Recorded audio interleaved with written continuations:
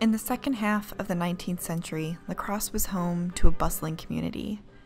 At the time, La Crosse was a pioneer town that supported a diverse population of migrants and immigrants of European descent, Black American refugees and exiles who fled the South, as well as an undocumented number of Ho-Chunk. While the focus of research on early La Crosse history has often been white pioneer settlers, today we can learn about some of our community's historic Black residents. Some of these residents were foundational in our community. Some changed the course of national history. We're able to study these people because of primary sources and dedicated historians.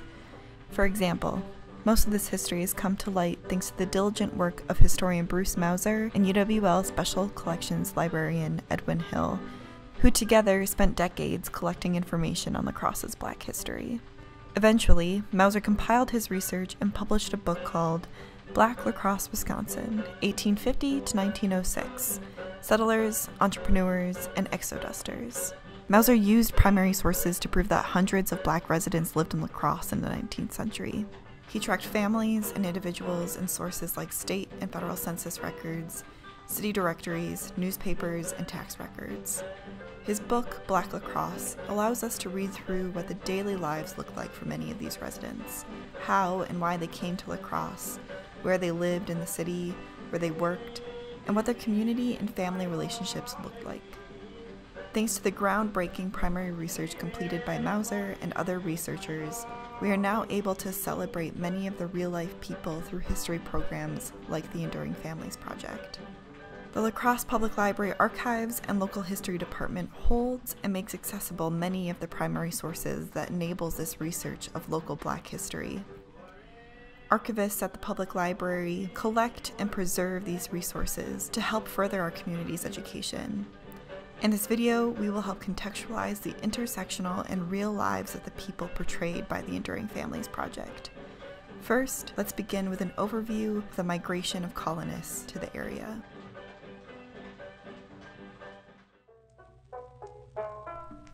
What is now called the city of La Crosse occupies land that was once a prairie that was home to a band of Ho-Chunk.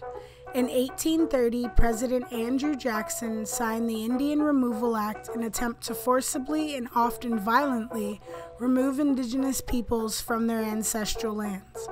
Throughout the 1830s and 1840s, the federal government conducted a series of 6 attempts to forcibly remove local Ho-Chunk by steamboat to reservations west of the Mississippi River. However, many of La Crosse's Ho-Chunk found their way back to their homeland, and eventually the federal and local governments moved on to new strategies to eradicate indigenous folks and culture from the newly established United States of America. Mauser argued that in 1848, the last formal removal of the Ho-Chunk people marked the transition of La Crosse from a fur trading village to a frontier community. La Crosse was incorporated as a city not even 10 years later in 1856. Early colonizers in La Crosse, Black and white alike, were attracted to the area for a number of reasons. In the mid-1800s, La Crosse was a wide, open sand prairie, flat with few trees and just barely above the floodline. To the colonizers arriving, it was perfect for development. The shape of the river near what is today Riverside Park also provided a natural harbor which helped shape La Crosse as a major shipping center. As a prominent upper Mississippi River town, La Crosse was a convenient location on the heavily trafficked riverway.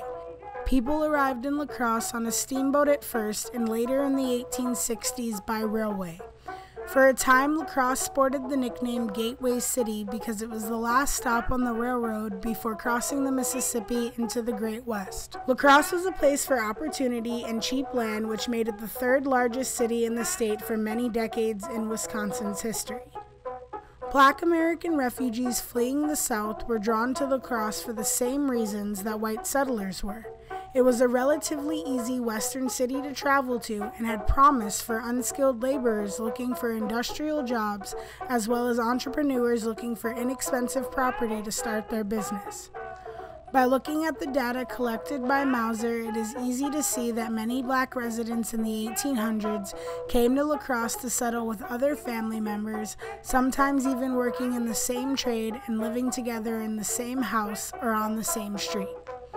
Other black settlers came to La Crosse for guaranteed employment thanks to networking they did in southern states during the Civil War. For example, one prominent settler, Nathan Smith, worked for General Cadwallader Washburn during the Civil War. When Washburn came back to La Crosse after the war, Nathan Smith came with him. In this way, when black migrants arrived in La Crosse, it wasn't rare for them to already have a job lined up, as a barber apprentice in their in-law's shop or working as a valet for a wealthy white family on Cass Street. Others found jobs working in hotels, restaurants, large homes, or barbershops. This kind of service work was the most common for black Americans in La Crosse. Of course, there was plenty of laborer work that didn't require many skills, but paid solid wages in the railroad and shipping industries. One historic photograph shows men building a road in La Crosse, and a number of black men can be seen in the group. Other black settlers were prominent entrepreneurs. The Moss family was well renowned for owning and operating one of the best barbershops in town. John Burney was another popular barber, who was also a land speculator. His daughters were at the top of their school class and were expected to go far by their teachers. Most of La Crosse's black residents of the time clustered in a few neighborhoods around the city. Because of the nature of the service and shipping industry, many found themselves living near their work in La Crosse's downtown. Others, who worked as domestics for wealthy estates, often lived in the servant quarters or the carriage houses of the families who employed them. One example is the Pogue family, who lived on the Easton estate for many years. George Coleman Pogue utilized the same library in the home as the Easton children, and even tutored them in the French and German languages. Other black residents lived in the 1000 block of Pine and Vine Streets. The north side was also a popular neighborhood. Mill Street, which is now Copeland Avenue, was home to a number of black families. Some black migrants chose to make their homes on farms and in rural settlements. One of Wisconsin's largest rural black settlements was in the Cheyenne Valley near Hillsboro, not far from La Crosse.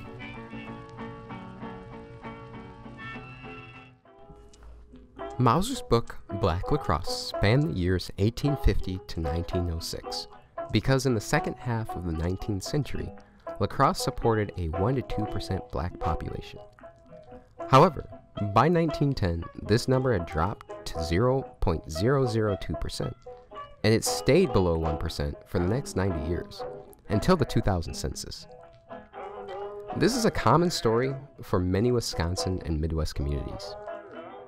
Mauser explained this population disparity as the outcome of the economic depression that came to La Crosse in the 1890s, after the lumber boom had crashed, leaving La Crosse scrambling to redefine its industrial identity to fix the general unemployment issue. Mauser theorized that if white working-class residents couldn't find jobs, how were black Americans supposed to find jobs?